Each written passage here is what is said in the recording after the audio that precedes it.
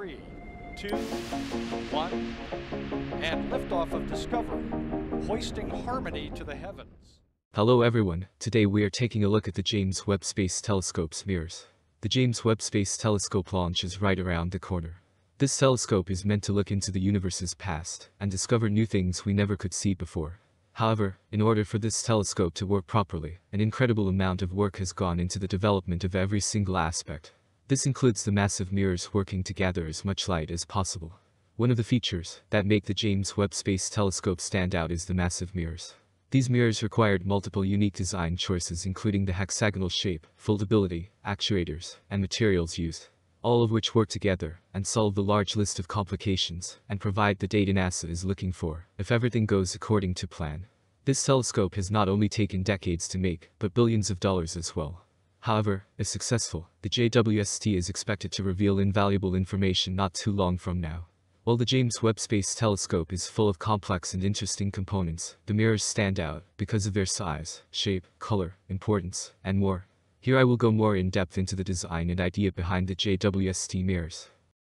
How do the mirrors work? One of the primary goals of the James Webb Space Telescope is to look back in time to when galaxies were young. Specifically, Webb is planning on looking at celestial bodies over 13 billion light-years away from us. In order to see objects that far away, the James Webb Space Telescope needs to gather as much light as possible. This is part of the reason why the JWST has such a large mirror. A telescope's sensitivity, or how much detail it can see, is directly related to the size of the mirror area that collects light from the objects being observed. The larger the area, the more light collected, just like a larger bucket collects more water in a rain shower than a small one. The James Webb Space Telescope has many different mirrors, each with a specific purpose. The main mirror is the largest, and is made up of many smaller mirrors. You then have the secondary mirror, which is round, and located at the end of the boom arms. Together these mirrors work together, and provide one-of-a-kind information from the past. JWST mirror features. Shape. The first unique aspect of the James Webb Space Telescope is the shape of the mirrors. The primary mirror of Webb is made up of 18 separate hexagonal mirrors. The reason they are this shape is that hexagons allow for a roughly circular, segmented mirror with a high filling factor and 6-fold symmetry. The high filling factor refers to the gaps between the mirrors. With a high filling factor, there is practically no space between them, which is important for the success of the mirror. If the mirrors were a circle, for example, you would end up with a large mirror filled with gaps, losing the light gathering capabilities. Symmetry also is beneficial, because there only needs to be 3 different optical prescriptions for 18 segments, 6 of each. Additionally, with the 18 segments of hexagonal mirrors, they are able to form a circle-like shape in the end. This shape helps direct all the light more accurately onto the most compact region of the detectors. If NASA were to go with an oval mirror, for example, this would produce images that are elongated in one direction. If they choose a square mirror, it would send a lot of the light out of the central region. Both have negative effects on the most important result and factor of gathering as much light as possible. Foldability. Another interesting and complex feature of the James Webb Space Telescope is its ability to fold. This also plays into the purpose and reasons for having multiple smaller hexagonal-shaped mirrors making up the primary mirror. Specifically, the telescope was made in separate segments that can fold, so it will fit within the fairings of the rocket. Once in space, the telescope will unfold. Each of the hexagonal smaller mirrors within the telescope is 1.2 meters in diameter. This combines into a primary mirror diameter of 6.5 meters. This combined with the massive sun shield stops the JWST from fitting in any current launch vehicles on the market without folding. This is a very complicated process, as the mirrors are fragile and have to work perfectly once in space. Actuators. The next interesting aspect of the JWST is the actuators. Unfortunately, once in space, it's not as easy as unfolding the telescope and looking into the past. The James Webb Space Telescope needs to focus and orient each one of the 18 mirrors perfectly to focus on whatever it's looking at. To solve this issue, the telescope has actuators installed behind each of the mirrors. These tiny mechanical motors provide the perfect focus necessary.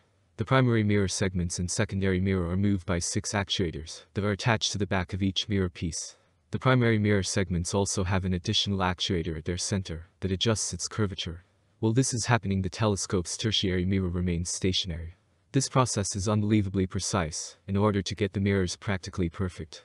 To put it in perspective, Lee Feinberg, who works as the Webb Optical Telescope Element Manager at NASA Goddard, mentioned aligning the primary mirror segments as though they are a single large mirror means each mirror is aligned to 1/10,000th the thickness of a human hair.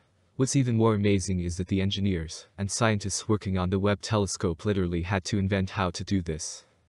Material. The last feature of the JWST that I want to mention is the materials used on the mirror. This includes the primary material along with the gold plating on top.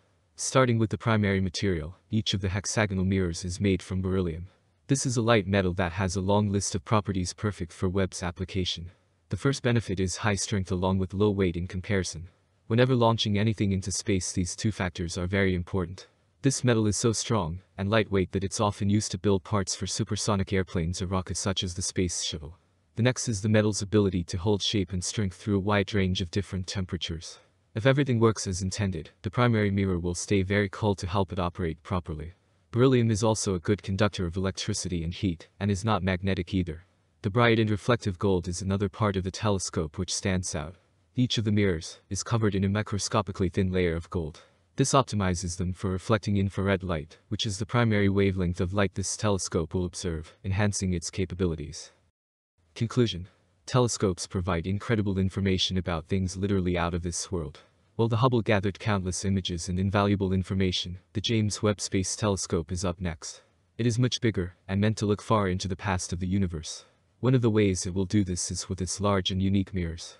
These mirrors use a combination of specially designed actuators, materials, shape, and foldability, all of which combine into a single telescope meant to teach us more about the universe we live in.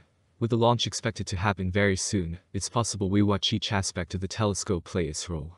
We will have to wait and see how successful the telescope is, and the information it provides to us. Thank you very much for watching.